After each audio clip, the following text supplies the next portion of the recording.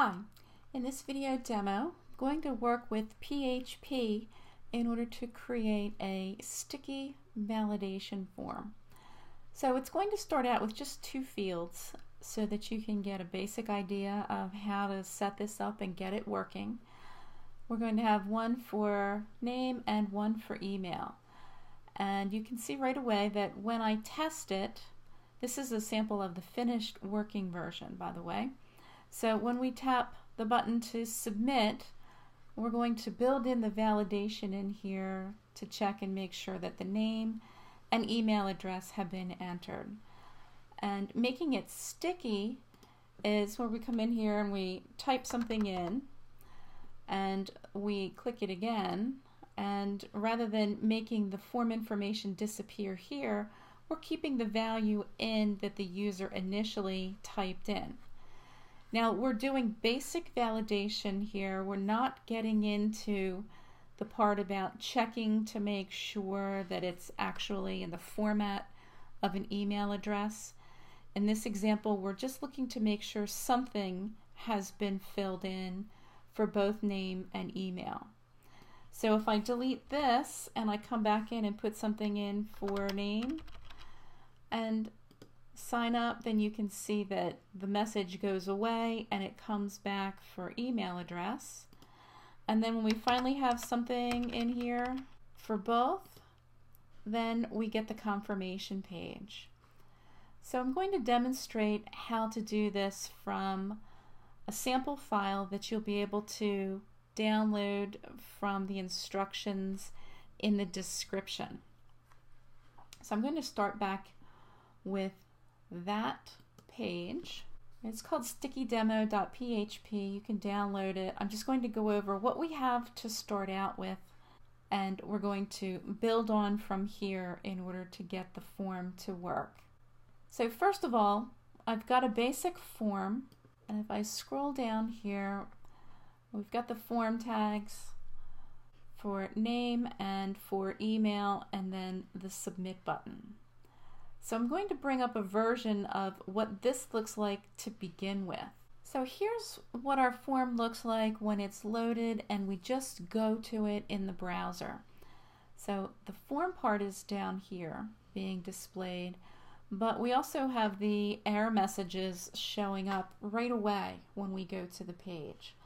So let's take a look at the code a little more closely. Here's our form, and the form is inside HTML, not within the PHP part of our script. Remember, our PHP code is embedded inside these tags, so outside of it, it's working like regular HTML.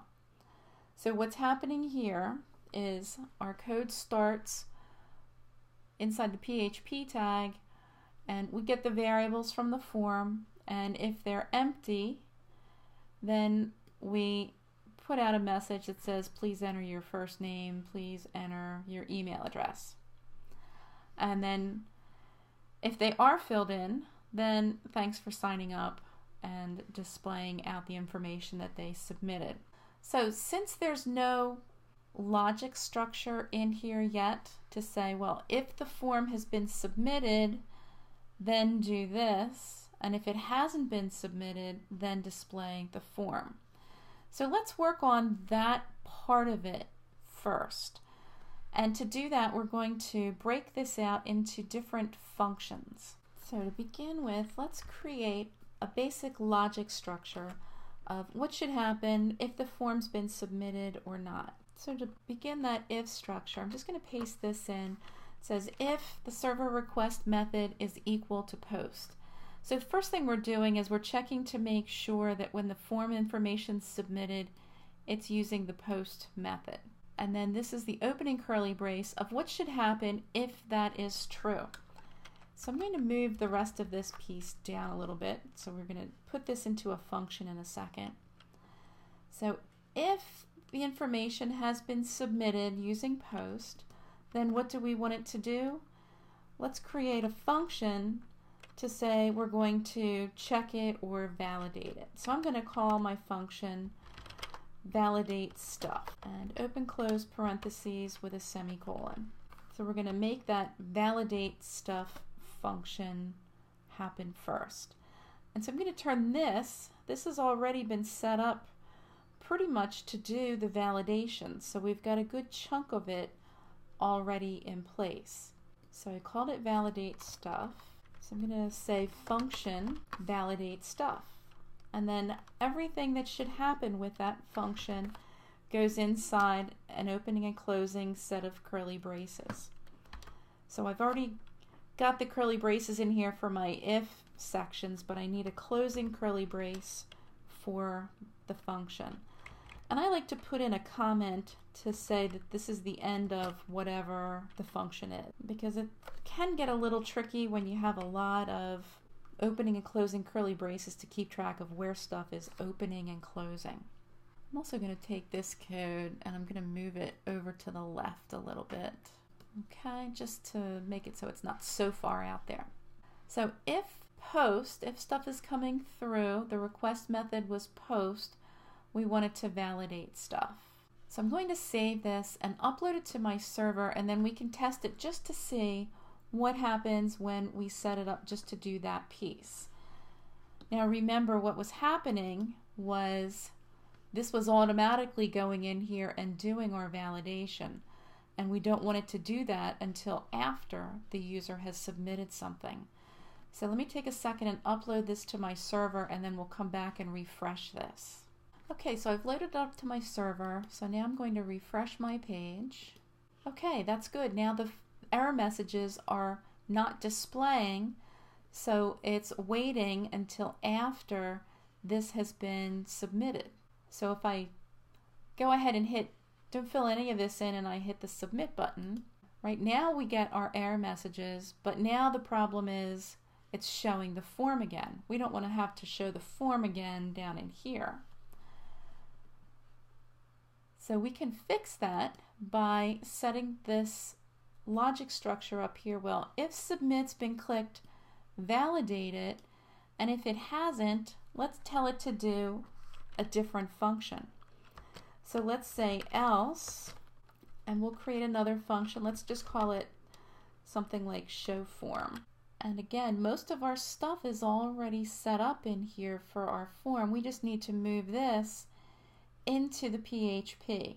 So let's create the function here called show form.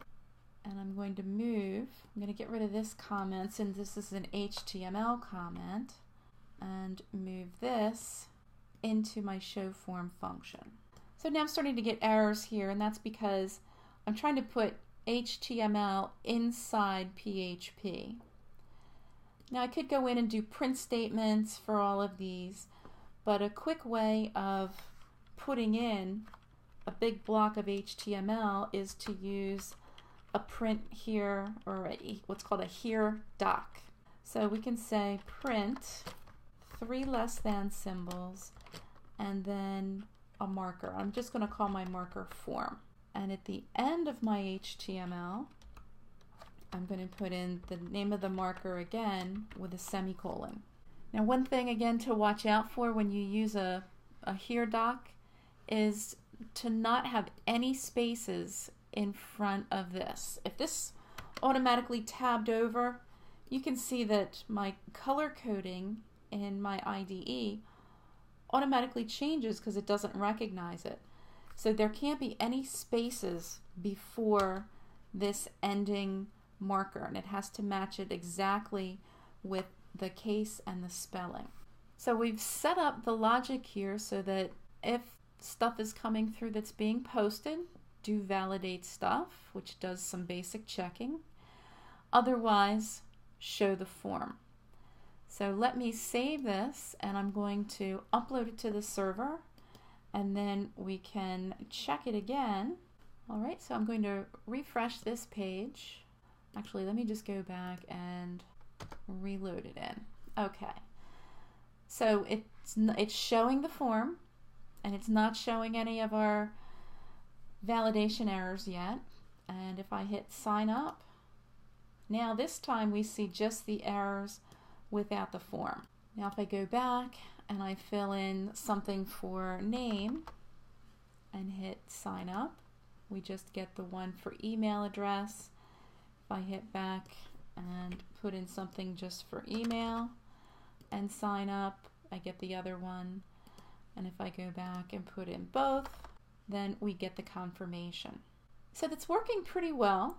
We have one PHP file now that is displaying the form and validating the information. But it is kind of hacky to make the user use the back button to go back and forth when filling this out. So, when we had this and we had sign up, they had to hit back in order to go back and see, what they had submitted.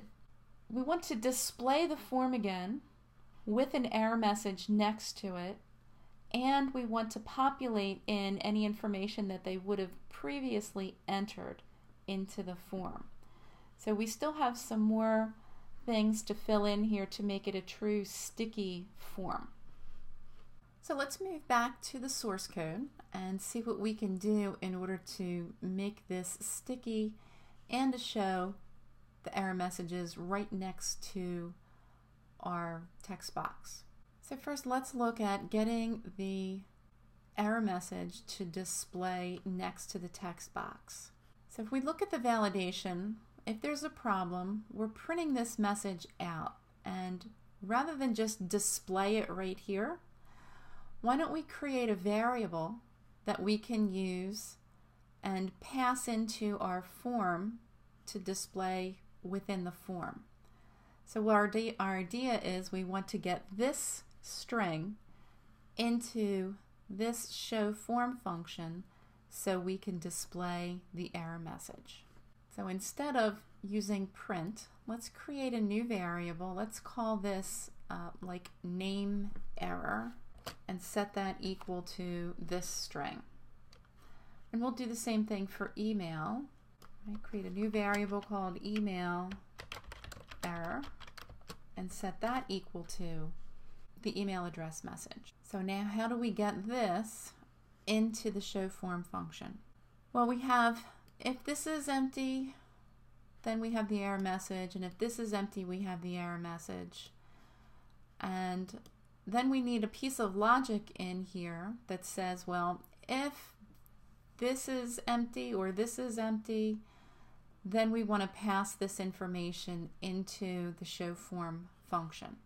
So let's add in another if statement. So then if, we'll say exclamation point, which means not, if not name and email, then we have to put in what do we want to have happen. So if there's no name, right, if name is null, I just noticed this should be name, not first name, and email. So if name and email are empty, then we want to show the form again. So we're going to do the show form function. So let's just see if that piece works. We haven't done anything to actually pass in the error messages, but let's just see if we don't fill something in, if it keeps showing the form. So we'll do this in little steps here. So I'm going to upload this to the server and open up the browser, and we'll refresh it and test it again. Okay, so now I'm not going to put anything in here, and keep hitting this, and it is displaying the form again. So it does kind of look like it's not working, but it is doing what we set it up to do, so that if there was an error, it's going to keep doing the show form function. Now we need to get the error messages into show form. So what we do is, I'm just going to copy this, we're going to pass this in as an argument. So we're going to pass in name error, and we're going to pass in email error. And when they get passed in, right, this was telling it the variable that's coming in. We could give it a different name here, but I'm just going to keep the same name because I just think it's a little easier in this case to keep the same variable name. So let's put in next to here, this is for the name, so we're going to just print out name error, and for email, we're going to print out email error. So we're getting these passed in here. So let me save this, and I'm going to upload it to the server again. We'll bring it back up in the browser, and we'll reload this in, And now we've got some error messages here. It says missing argument 1 for show form, and it's called on line 14. So they're both right in the same place, argument 1, argument 2 on line 14. So let's look at what line 14 is. So line 14. Okay, now here at the beginning we said if post was submitted, validate, otherwise show form. Whenever we're calling this show form function or any other function that you build, the variables, right, the arguments that are in here have to match up. It has to be passing in 2 things. So I'm just going to copy this and paste it in, and let me save that, upload it to the server, and see if that makes it any happier. So we'll do that, come back here, I'm going to reload the page. Okay, now while we're looking at that though, when the page is first being submitted here, it doesn't know what name error is or email error. So it's probably good form that we at least initialize those variables up here to empty strings. So I'm just going to put in, just going to paste this in for time purposes, but I'm just going to say name error is an empty string, email error is an empty string, just so that if something has been submitted here and we're doing show form for the first time, at least it knows it's an empty string the first time. Okay, so our form got this far, and if we tap the submit button, right, then we have our error message, please enter your first name, please enter your email address. So our message is showing up here right within our form. So if I type in something here for first name and sign up, then that message disappears. And if I type in something for email but not first name, then this one disappears and this one appears. Right, so if we fill in something for both and sign up, then we get our confirmation. So now the next thing we need to do is to make it sticky. Right, if I reload the form again and you typed in something here for your name and you hit sign up, it shows the error message that the email address was missing, but the content of what was in here goes away. So the same thing happens if I type in something for email address and sign up. The message here goes away. It shows here, but it's clearing out the information. So we want to make, this is the sticky part. This is where we want it to save what the user had originally entered, so they don't have to fill it in all over again.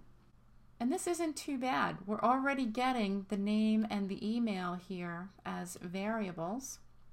And we need to populate this information in our show form function.